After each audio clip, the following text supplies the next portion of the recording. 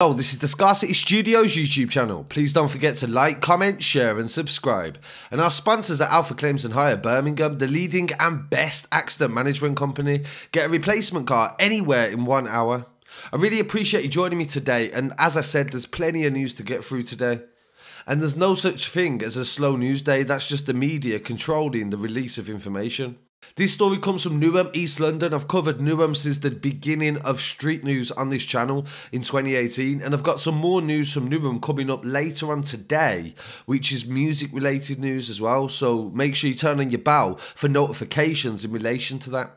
This story is about Tiz East. He's an artist coming from Newham who's actually had quite a bit of success on channels like Grime Daily. He's also featured on Pac-Man TV and has come with songs like Be Mine, Night and Casanova. He's got a lot of wifey tunes, a lot of good beats. He's got a mix of like American and some NSG type Afro beats vibes as well. I reckon he'd work well with like the likes of Lotto Boys in Birmingham, for example. And on Saturday the 20th of June, it was reported in the Metro newspaper that a man was rushed to hospital after reports of a gunshot in London.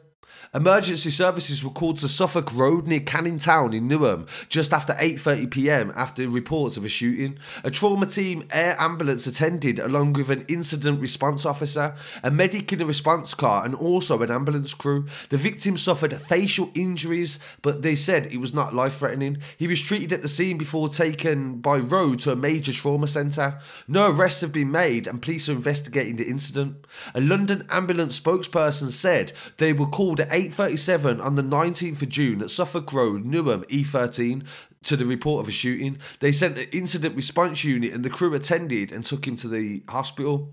A Metropolitan Police spokesman said they was called there at 8:35 to reports of the sound of a gunshot.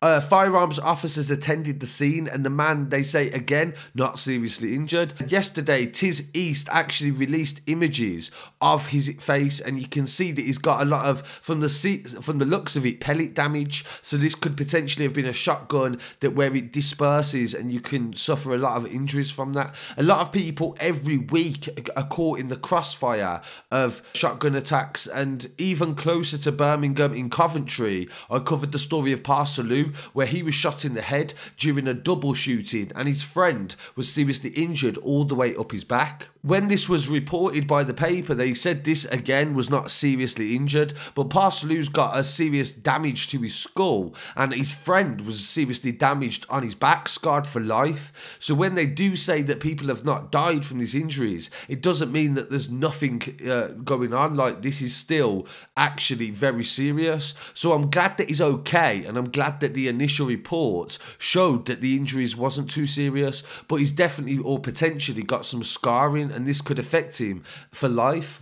And people were very quick to say that Tiz East is not actually involved in any of the current or historic beef in Newham in relation to Northside and Southside, the most notorious beef that's ongoing. So I'm not sure exactly what the reasoning if he was caught in the crossfire, but from the sounds of it, he seems to have been very focused. He's released a lot of tunes in the past couple of months, and I'd really appreciate it if you go and check them out as well. Give it a share, go and support somebody doing something legal and legit as well, which I love to see. So please don't forget to turn the bell on for notifications. Join us on Facebook, Instagram, Twitter, and please try and get us to 100,000 followers on Instagram. That's the target for 2020. So I'd really appreciate it if you help with that, and I appreciate you joining me today. Peace.